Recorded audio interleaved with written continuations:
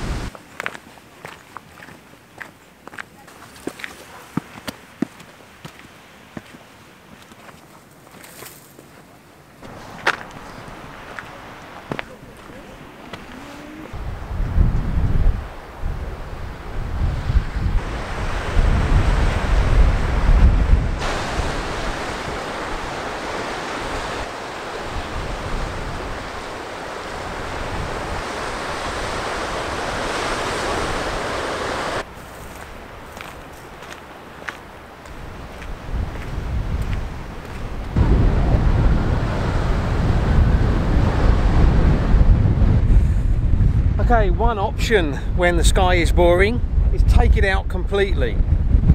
Sorry, it's a bit windy up here. I'm standing on a cliff overlooking a drop off down to some rocks and that down there. We've got some waves coming in, breaking on those rocks. And by using a long lens and zooming in on the scene, I can just make it all about the rocks, the waves, and a little bit of light and shadow. So I've got the 70 to 200 lens on about 130-ish millimeters, zoomed in on that scene down there. Now f11 and ISO 64, that's giving me about a 30th of a second.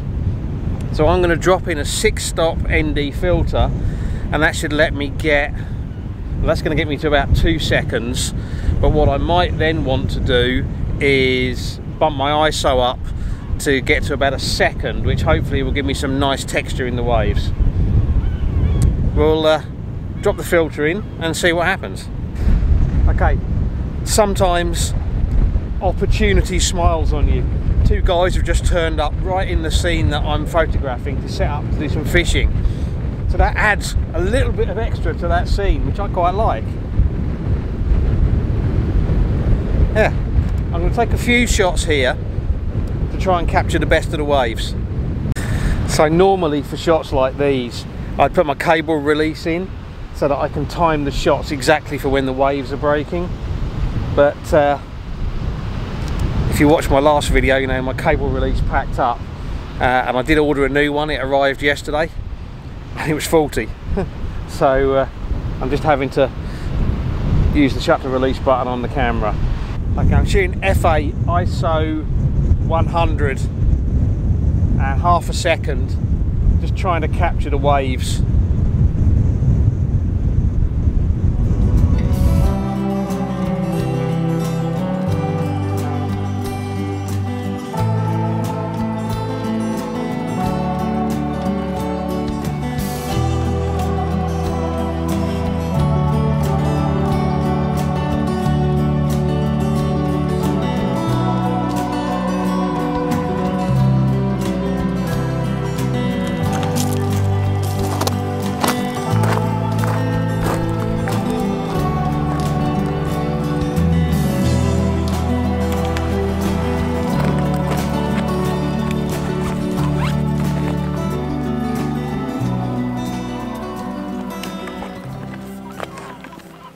one of the options you can go for is to actually embrace that blue sky, use it as a load of negative space.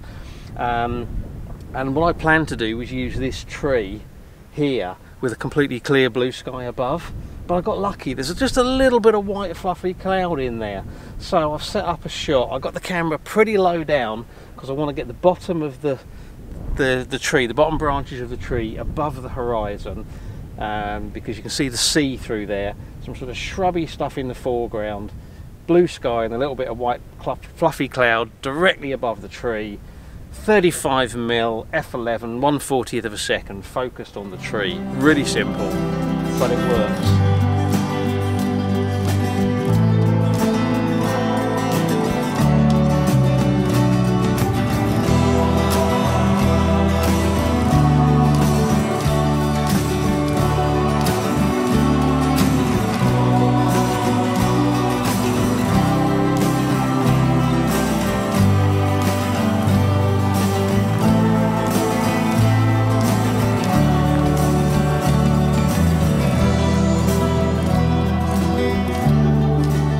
Okay, so this video is turning out to be completely not what I set out to do.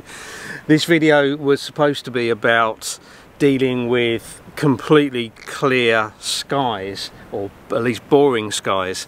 And of course, typically as soon as I do that, every composition that I had in mind to demonstrate that has got clouds in. So that's okay, I can live with that. So it's actually going to be more about, I don't know what it's about actually, it's just about whatever it's about. I'm going to do a shot of this tree. Again, it's the same tree that I've just been shooting, but from a different angle. I'm shooting straight towards the light. I'm using the tree to block the actual sun, because the sun's still pretty high. We're still 50 minutes, 45 minutes from sunset. But by using the sun to block the tree, I get the nice shape of the tree, and there's a little bit of nice cloud around there as well, typically.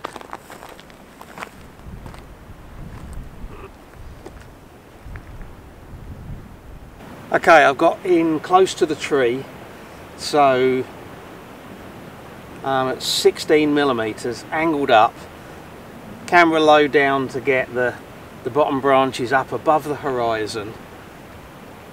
There should hopefully be some quite nice shadows leading into the tree. Yeah, there is. The tree itself, which is kind of swept across to the right by the prevailing wind, so the trunk is off centre to the left, and the tree has got this kind of wedge shape going across, and then some pretty nice clouds coming in actually, and then with the sun behind the tree blocking the direct light, that actually looks pretty nice. 1/125th of a second at f11, ISO 64, 16mm, focused on the tree. Pretty nice.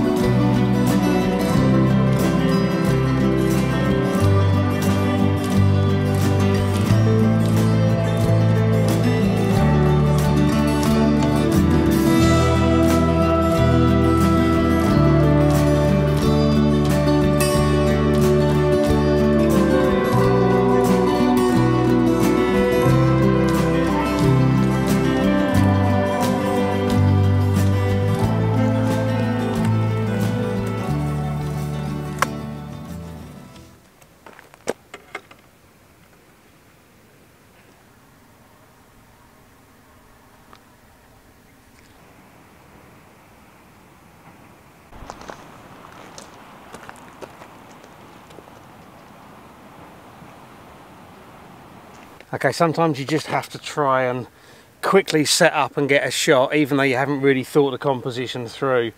That's what I've done here. There's some really nice cloud patterns coming in over the hills over there. I did manage to very quickly get a shot while there was still a bit of light on the foreground. It's a fairly simple composition, and all I've got is the track comes in from the bottom of the frame, and it kind of winds down and around and off into the distance. And then we got the sky up above, the hills and the sky.